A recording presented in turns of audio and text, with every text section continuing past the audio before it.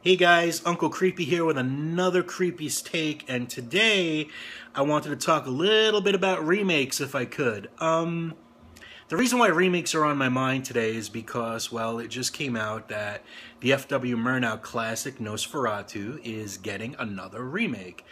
And that's cool, and I'm okay with that, but you know what, before we get to that, I can't think of F.W. Murnau without thinking about what just happened recently, and that is, if you haven't heard, someone broke into his grave, his tomb, whatever, and they took his skull.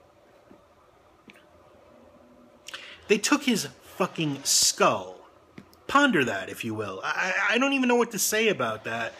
But, unfortunately, this is what happened, and being that I am a gringo and I live in America and I don't speak German or read German, I have no way of knowing if there's an update on this story. So if you've heard anything about it, and you know whether or not there's an update or his skull has been found, kindly let me know, email me, Facebook me, tweet me, do something, but just let me know, okay? Thanks. Now, remakes. A lot of people are anti-remake, and I totally get that. And I myself, while I don't really appreciate them usually, I do believe that remakes have their place, and they actually do serve a really cool purpose. And that purpose is, if some kid sees a remake of a classic movie and they dig it, whether it's good or not, you know, there's no accounting for taste, but if they do dig it, maybe, just maybe, they'll take the time to seek out the source material, and then that classic film is introduced once again to a whole new generation. And I think, if anything, that is the best thing that remakes do. That being said, not every remake is successful. Not every remake is good, and sometimes we get shit films that are so bad you don't even want to go take the time to see what the source material was, and that's a sin, because you miss out on a lot of good cinema.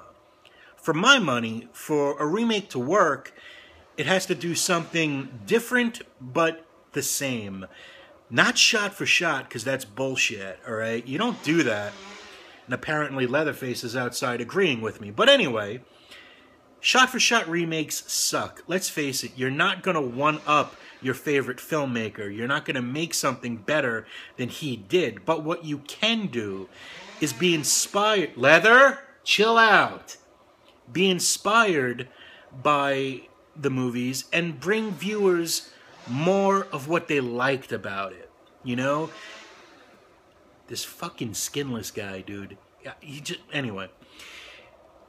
You need to bring something new. If you're tackling a remake, give us fans something that we like. Give us more of what we liked about the movie. Like Dawn of the Dead, Zack Snyder's Dawn of the Dead remake. Shouldn't have worked, but it did. And the reason why it did is Snyder was smart enough to take the source material, revere it, and give fans more of what they liked about it. And, you know, don't be too anti-remake, because if you're too anti-remake, then we wouldn't have had movies like The Thing.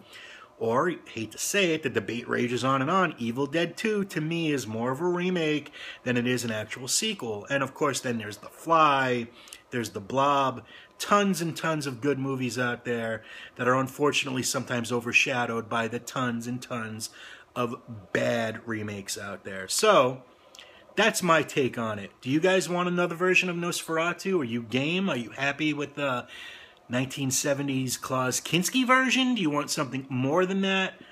Hit me off in the comment section. Let me know what your take is. Uncle Creepy out of here.